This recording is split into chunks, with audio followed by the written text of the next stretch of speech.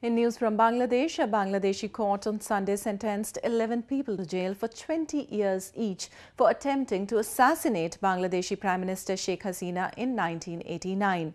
The 11 accused, all members of the Bangladesh Freedom Party, were also sentenced to life imprisonment for hurling bombs at Hasina's home in Dhaka on the same day. One of the accused, Humayun Kabir, was acquitted because of lack of evidence. Hasina was the leader of the opposition at the time of the assassination attempt.